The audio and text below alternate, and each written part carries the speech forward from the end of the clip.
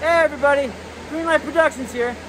I apologize for the loud noise of the fans and this silly mask, but we're in a highly regulated indoor facility, so that's just how it is.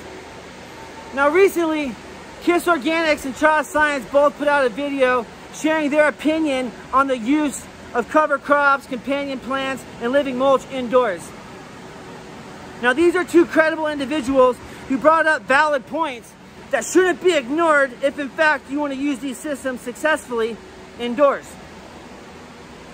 In fact, the only thing I disagree with that they said was just their opinion overall. And the only reason I'm sharing my opinion with you is because both of them named me in their video, so I feel an obligation at this point. Now early on, I didn't have a lot of places to look or resources to look for information. So my primary teacher has always been Mother Nature. Now Mother Nature has been doing this bigger, longer, and more successful than any of us could ever imagine. So to say that we can't take those same natural systems that we've been studying for thousands of years and apply that science and those systems indoors in a controlled environment, to me, it just sounds kind of silly. So I'm going to share with you guys my perspective and my opinion on this from a martial arts standpoint, more specifically using jiu-jitsu. Sounds silly, but hear me out. Now, in jiu-jitsu, your opponent's strengths can be used against them. And that's kind of the concept. He pushes, I pull. He pulls, I push. You go with the flow versus trying to fight things head on.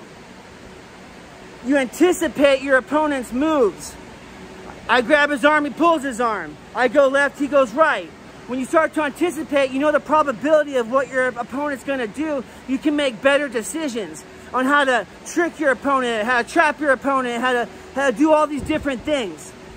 Now let's apply that to a living system, more specifically, our living mulch. Now, when we first started off, we were super clover heavy. That's what everybody was doing. That's what we were doing. After time, a little bit of time, we started noticing that, yeah, clover is definitely more problematic than the solutions it provides. There's a lot easier ways to get nitrogen into the system than putting a nitrogen fixing plant in your soil that attracts and harbors pests. So we culled all the clover and we ran brown mulch for a while, straw and wood chips. Didn't have much cover crop going down in our soil. And we actually had bigger problems. We actually had more thrip pressure. The spider mites that were in our clovers were now crawling up our plants. Things of that nature. So then I started studying these plants, their strengths and their weaknesses, and how I can use that to my advantage. So I'll use a couple case in points. Would be the first time I encountered green aphids. Not a big deal, but we'll get there. So when I first encountered green aphids, was in a large facility, commercial facility, and one of the things that I noticed right away, just by scouting my rooms and just doing my due diligence, was the green aphids preferred the clover over the cannabis. And I had clover all over my beds, so they were going from the clover to the cannabis, from the cannabis to the clover, and just this big buffet, aphid buffet going on. So what I did was, I culled all the clover from all my beds, all my soils. And then I planted the clover in a small pot. And I placed several small pots, to be precise. And I placed that pot in the corner of a room. And I drew all the aphids in that room to that pot. And then I busted out my trusty old blowtorch and I sent them to hell. It's the most organic way you can deal with things, in my opinion, is fire. A little risky at times, I get it. So that's just one case where I took something that presented a problem, I flipped the script, and I made that problem a solution. So that brings me to my next point, is that everything can serve a purpose if you know its strengths and weaknesses and how to apply them. So just let's take, for example, this country, for example. We have a diverse population of people from multiple countries all over the world, speaking multiple languages, so much good food, so much good music, so much good parties. It's a polyculture. America is a polyculture of people. We have multiple cultures that coexist, and it's an awesome place. Now, can you imagine if we were to monoculture the United States and all we had were rich white dudes? That would not be a fun place to live, I'm sorry. The same concept goes with this soil and our plants. Our plants don't want to live in beds surrounded by clones of themselves. There's no biological intelligence shared in that system. So it doesn't make sense to try to treat it like that. I don't see the value in that. So going on to my aphids thing. Green aphids were my first experience using trap plants. From there I learned about banker plants and having pollinators in the system that can feed my predators more in between pest outbreaks, keep them around longer, spend less money on pests, and been successful at it. Now I'm going to talk a little bit about some of the plants we use and why, because I get this question a lot. So the primary plant that we use that everybody always sees, I'll try to get it in here, that's dichondra. So that's basically the use. What we use that for is just simply to cover the soil. It's a ground cover. It's easy to manage. It doesn't need reseeding. It grows good in low light, but also will die off in low light. And it's just an easy to manage plant indoors. So we use it to cover the soil, to keep it from eroding when we water, and all that good stuff. Also, we use chickweed, another really good ground cover. It has a really good consistency to it as far as it's fluffy. It adds a really good aeration to the mulch layer. It doesn't get super heavy and layered. It stays fluffy like a sponge, and it's a really good environment. Now both of these two cover crops are really unfavored to most pests. Not to say that pests won't linger on them. That would be untrue. But it's not what they want to eat. It's not what they look forward to eating.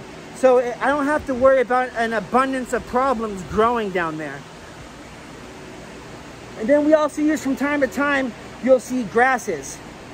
Something to take into consideration when you're choosing your cover crops, your companion plants, or whatever, is their roots. See, our dichondra has super shallow roots and creates a thick carpet across the top of the soil, where it's not really pumping sugars, pumping exudates deep. So it's not really expanding the biology in the soil to the depth that it could go. So that's why the grass is good. It's going to have much deeper roots than the dichondra, than the chickweed. So it's good to take into consideration just how you're occupying that soil with what. We also then use various companion plants like marigolds and brassicas and things like that that produce biotoxins that may kill an unwanted pest or pathogen. Don't want to go too far down that road. It's a long one with a lot of big words I can't pronounce. Anyways, so with the combination of companion plants, ground cover, both brown mulch and green mulch, we have found success. Now, it's not to say that we haven't had problems. It's just that we always pay attention and learn from them.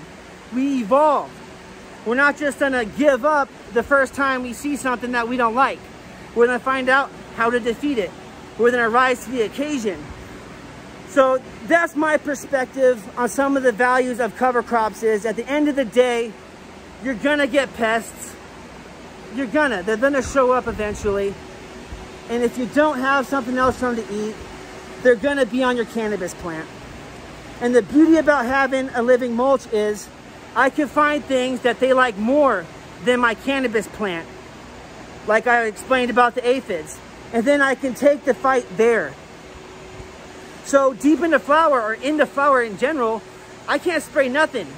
not that I would spray anything bad, but even compost teas and organic sprays, I can't even use because I'll fail the microbial side of the test. So by having companion plants and by having a living mulch, what that allows me to do is it allows me to find plants that my pests like more than my cannabis. It allows me to take the fight somewhere other than my cash crop. So I'll plant, whether it's clover in a pot and I bust out the torch, or it's dichondra, chickweed, marigolds, whatever it is in my beds that I can spray with a compost tea when I can't spray my flowers. Either way, it takes the fight where I want to take it, and it puts me in control. So those same problems that people have found, again, I have found ways to make those solutions. And you have to be persistent, you have to mean it, you have to have good intentions. This isn't fakeable. I mean, it is on Instagram, I'll be honest, but in real life, when you're walking people through this facility, they see it, they feel it, they can breathe it, they can smell it. The energy is in the air. The product speaks for itself. I run these rooms, again, with 2 people, 2 women, so it can be done. It's just, are you willing to put in the work? Are you willing to put the science to the test? Are you willing to have faith in Mother Nature?